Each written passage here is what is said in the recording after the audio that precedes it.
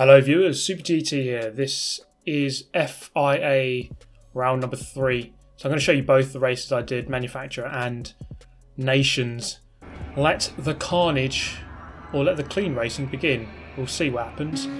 So this is qualifying. I've gone for my normal strategy here of leaving the pit lane, which is quite a good strategy rather than staying in. But then coming back to the pit lane, rather than setting a lap, get some fresh rubber, and I can go about setting my fastest lap with minimal fuel and newer tyres.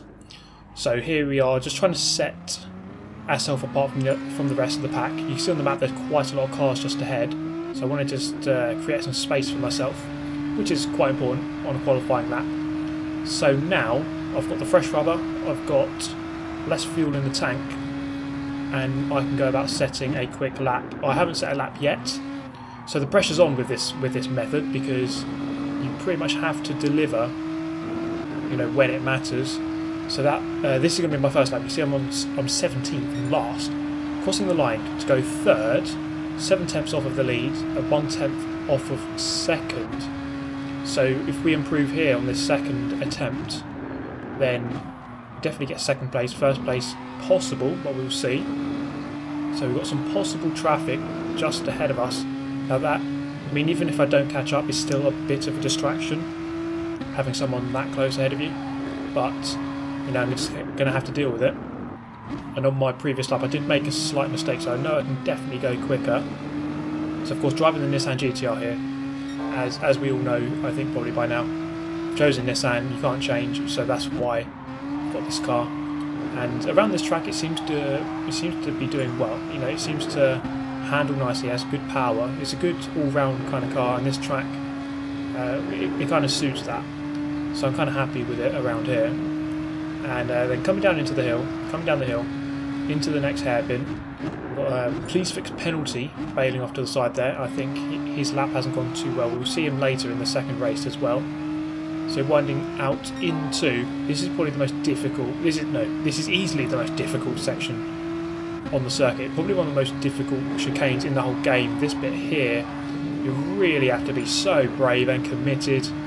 Traffic slowing down, we've got traffic just ahead. Are we going to catch up with him before we go into the corner? It's kind of an awkward position as we go in on the brakes, almost into the back of him, but just about have enough space. Luckily I didn't go into the back of him. So going to get the toe up the straight, he's going to pull me along, so that might save me a tiny amount of time.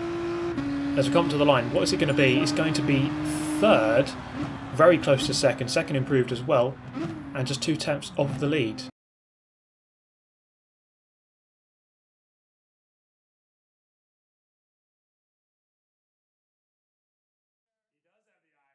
Are you sure about that?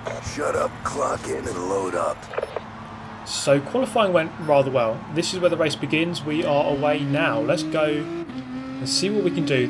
The quality in this lobby was slightly lower. I mean, if it was anything like my previous races, I'll nowhere near have a chance of qualifying third. But still, we should see exactly how this one goes. You can see, looking behind, the other guys focus on each other, so I kind of had the opportunity to run my normal line into there. Fosi gets an unusual line on the way in, kind of comes himself to the outside on the way out, so I'm going to get the car back on him. He bails out, so I can take the racing line here. So now I can hunt down the leader in the Viper. So he was only 2 tenths quicker in qualifying, and I think I could have matched that. The Viper is a good car, so we'll see if we can go about trying to catch him up. Sometimes it is an advantage to be behind, as we've seen so many times with the slipstreaming and the ability to fuel save. So 13 laps, we will have a pit stop halfway through, well, after 6 laps or after 7 laps, so just either side of halfway through, and that's going to split the strategy, of course. So there's room for manoeuvre and strategy, so you can undercut everyone on lap 6, or kind of try to go a bit longer and have the fresher tyres for the second stint by pitting at the end of lap 7. We'll see how that one goes. So catching up actually for this second half of the lap onto the back of visual Ben Spees. This chicane here, honestly, is my nemesis, absolute nemesis. You see the car kind of rooted to the ground. So this car really heavy. It's a big boy, very big boy, and kind of planted for that chicane. It is very, very hard to get right though. You do have to get that turn in absolutely nailed, otherwise there's a good chance you're going to say hello to the tyre wall, and hopefully that doesn't happen. The one thing you do have to consider here, tyre wear, especially in this car, the front tyres are going to start wearing. Your turning in ability won't be as good, so you're going to have to start turning in a little bit earlier and maybe lifting off to compensate for the lack of grip. Into turn 1 then, and we are definitely very close, possibly with a chance of overtaking. Now there's always this decision to make as we go very close actually. Do I fuel save right behind him, or do I really just try to go to the pass? I think my tactic now is really just to try to get the pass done, because I think trying to fuel save, it can be a risk, and I think I'm better just with controlling the race from the front by slowing everyone else down, blocking them, or defending fairly, shall I say, and controlling the race that way instead, because there's always a risk if they're ahead that you make a mistake and then they get away by like a second. So we're going to try to get past, but you see I've made a mistake with that chicane. That chicane car does feel heavy, so the car is heavy. It can help in some situations with, you know, like going over curbs, but then through the fast direction changes it feels a bit cumbersome, so the direction change can be a bit slow. So he's pulled away, he's edged out half a second in this middle sector. So this circuit is pretty much a triangle with 3 sets of different chicanes on each edge of the triangle, and then with 3 hairpins as the corners of the triangle. So it's quite a unique layout. I quite like the layout of Dragon Trail Seaside. I don't mind it too much. It doesn't always produce the best racing for me because I'm so bad for that chicane that we just went through. But it's always a good challenge.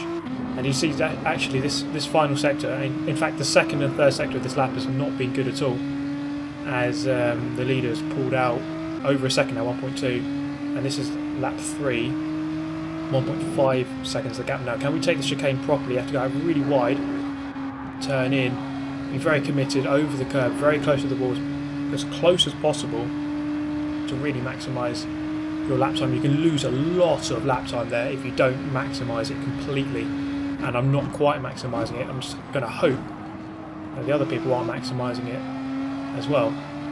So onto the main straight. This is the end of lap number 3, so you're going to fast forward quickly, and at this point of the race this is kind of a tipping point here, because I'd say that the leader is clearly getting away and there's not much I can do in response, and third place is really beginning to reel me in. So there's definitely a shift in focus here, from attacking first to now defending for second as I go very wide. Dip 2 was beyond that curb and it's almost going to suck me off. Not quite though. I do get a penalty though, which, well, I'm not sure that was quite warranted because I probably would have lost time anyway, but I'm going to have to deal with that now. So later on into the chicane, lap 4, a little bit wide. You see that the tyre wear now beginning to come into effect as I can't quite turn in as quickly as I'd like. I'm going to go defensive here. He is going to swing over to the right hand side, and he now has the inside line into the final corner on the brakes. He's got the job done up into second. Can I get a cutback done here? Not quite, as I just go into his rear quarter panel, give him a boost, and I'm going to have to settle for third right now. I am in the slipstream though, and I do think that the Nissan GTR here is definitely faster than Hyundai in a straight line, especially with the toe in assistance. So I'm going to sweep by back into second. This is the first chicane. It's going to hold my inside, or sort of hold an inside or middle kind of ground, and force him onto the inside, very narrow, where he really doesn't want to go, and he sensibly bails out. So I'm going to keep the second place here, and as I said, the focus has definitely shifted now from fighting for first to now fighting for second, as he looks up the inside. See his nose poking in there as just about sweep around the outside to keep the place. So there might have been a chance of winning this, although it's looking increasingly more difficult now. I think with this kind of race you just really need to take the opportunity early, get ahead, and sometimes it's very possible to beat people who are faster than you. You just have to get track position and just drive a very consistent race and make it very hard for them to get past. And I think this is the case here, maybe even for second, because this guy, I did do a practice race just before I actually did the proper race, and this guy actually joined my lobby, the guy in third right now, and he was faster than me in that race. So that was quite interesting to know. Coming through the chicane then, he's right on my toe. You can see him still at the bottom of the screen, getting the turn in a lot better that time around.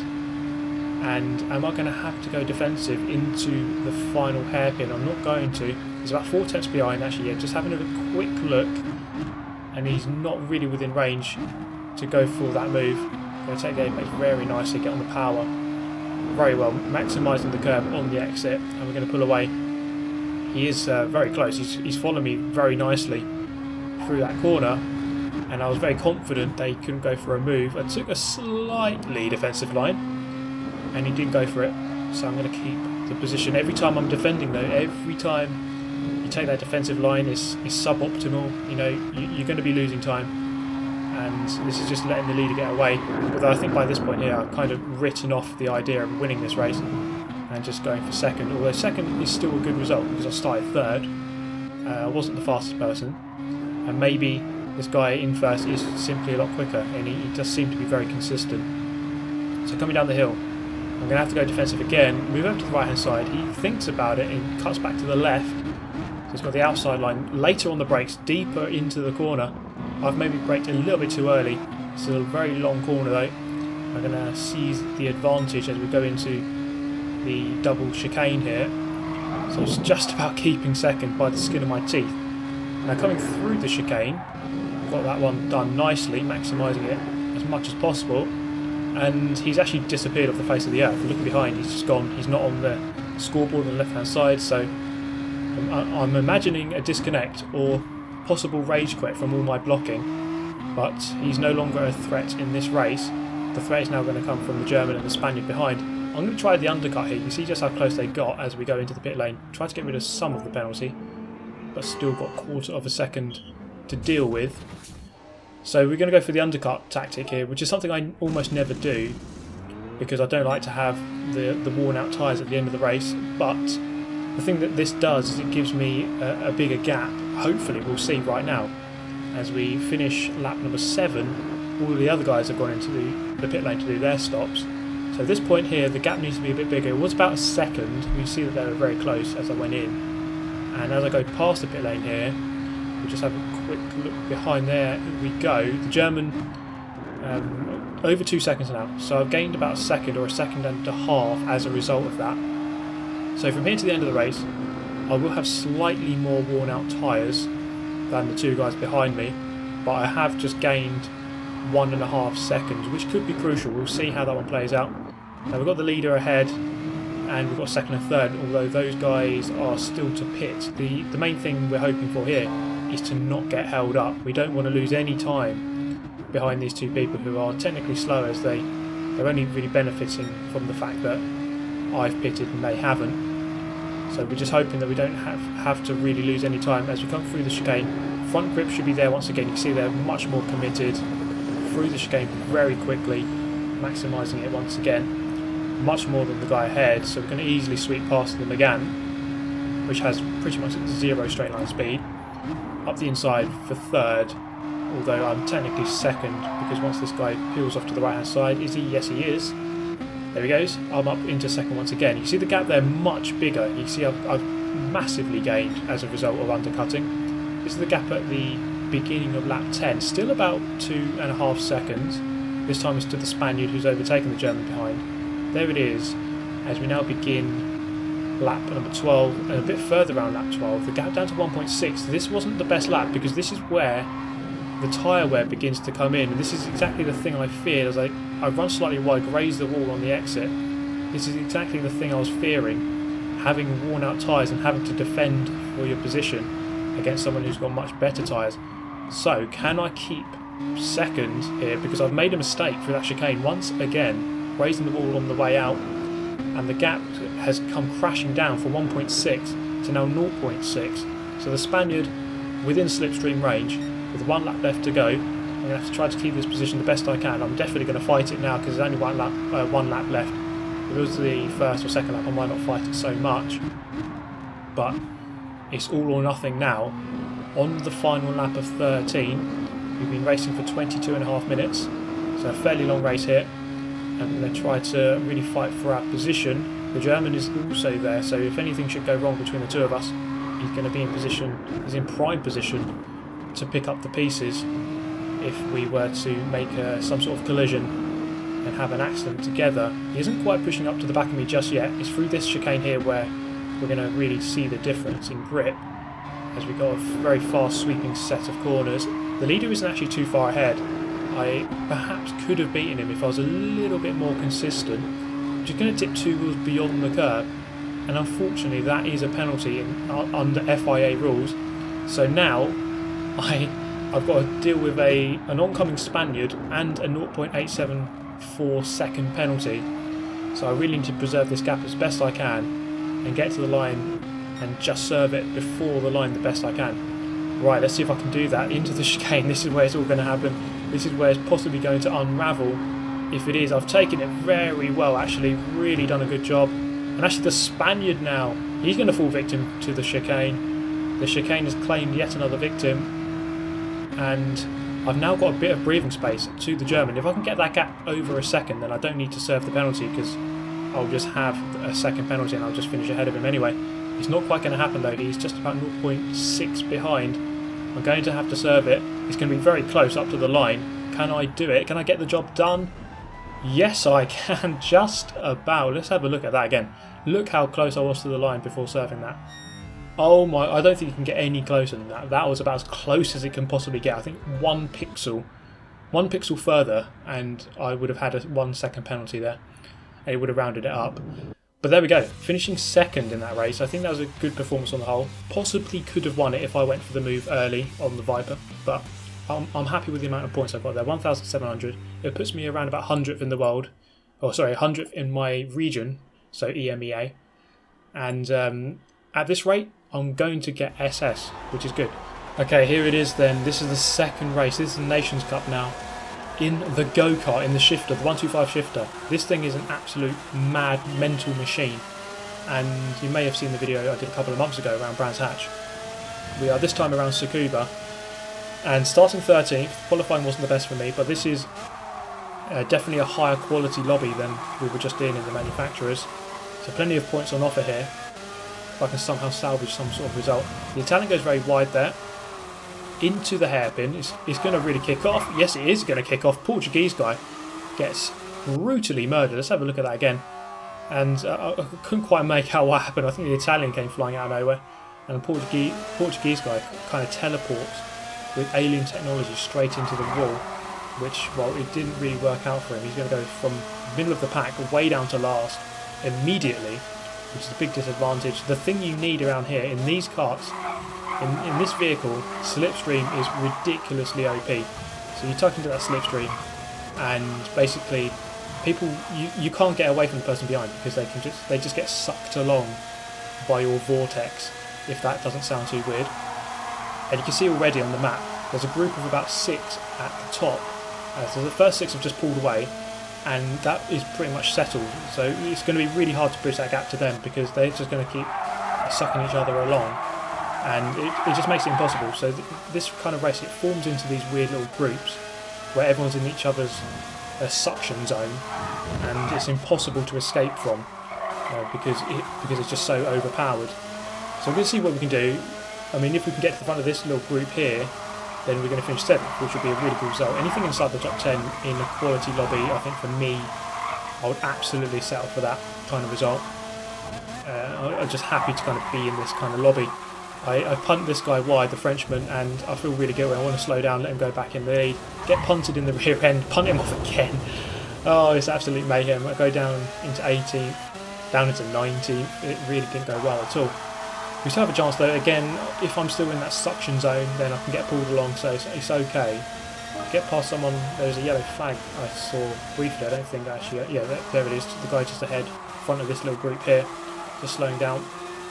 So hopefully we can get through this pack and then start catching up with the next group. You see on the map again, it's a distinct 3 groups where everyone's just formed into these little clusters and it's impossible to escape from each cluster.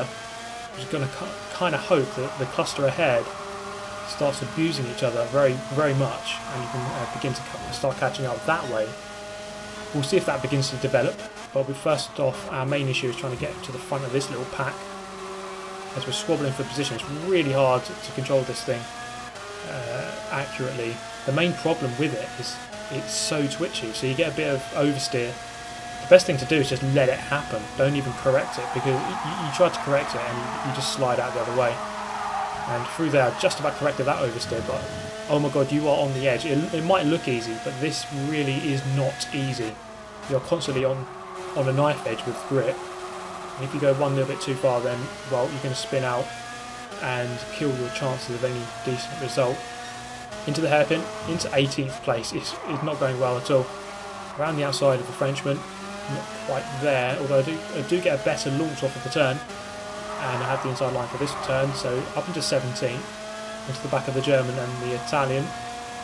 How we go about getting further ahead? Actually, not Italian, it's a French person. I can't tell what the difference between blue and green today. So on the exit of the hairpin, this is where you can see the suction power. Where I just tuck in behind him into that slipstream, so see how to kind of get pulled along. And have a yellow flag situation, someone off on the left hand side. The Portuguese guy not having a good race, getting murdered at turn 1, and then probably a victim of ridiculous oversteer, steering problems on the final corner. That final corner is very difficult as well. You can take it flat. Well, I'm going to prove that here, because you can take it flat if you get it dead right, and if you get a bit of oversteer, correct it, well, you're going to fly off the other way, just like that. So big problems for me, especially on the controller. It is really difficult. I think this vehicle you really need on a wheel. But anyway, at the end of the race, I finished 17th. I come around to finish in 17th, which really is not a good result. My Nations Cup campaign is going absolutely awfully, whereas my manufacturer is going quite good. And I'm heading for an SS rating based on my manufacturer. So as long as I can hold on to that, then I'm happy. But there we go, guys. I do hope you enjoyed it. As always, do let me know your thoughts. If you're new to the channel, then consider subscribing. And if you did enjoy the video, then do hit that like button. I shall see you next time, guys. Thank you very much for watching. Goodbye. Listen.